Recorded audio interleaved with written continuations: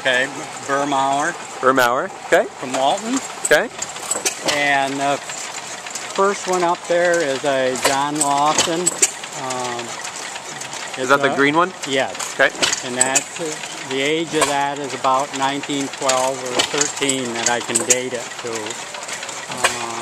I don't know what it was used for, but probably something like grinding corn or bone meal or maybe pumping water, something along that line. Okay. Running a grindstone was a thing they did a lot. Okay. And that one was pretty well complete when I found it. Yeah. And moving on to this one, this is a domestic, a liter domestic. They were made in York, Pennsylvania, and they have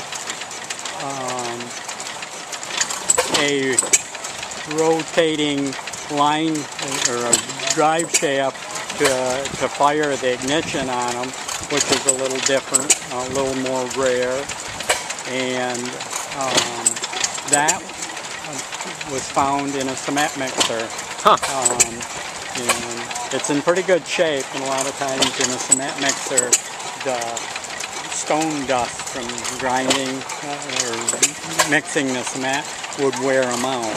So that one's in pretty good shape.